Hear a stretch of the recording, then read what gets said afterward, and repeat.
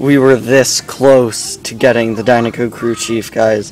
I believe he's in the case, the Dinoco set. Here's Target, as always. I'm not that good in the way of singles, but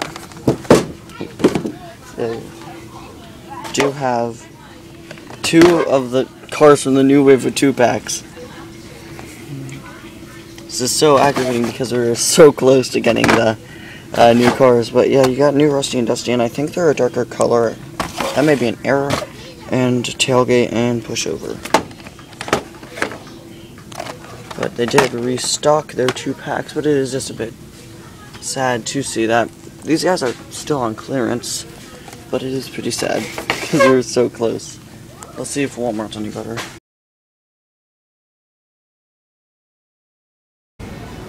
If you guys have ever seen one of my shopping videos, you'll know the weekly horrible Walmart hunts. Yeah, my Walmart has basically nothing, but today it shows signs of improvements with the return of 5-packs, including Shannon Spokes, who I may end up getting.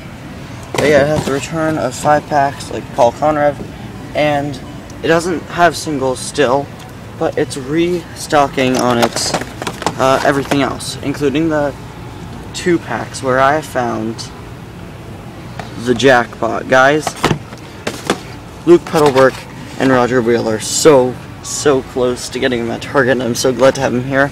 You can see who else they have. Just some guys that Target had, some guys they didn't have. I'm not quite sure. I don't think Spikey's in this case. I think this is actually everything in the case other than Jeff Corvette's pit crew, which I found last week at some local toy store from the 2016 packaging. So yeah, super happy to have Roger especially. Review should be coming out tomorrow. This is great.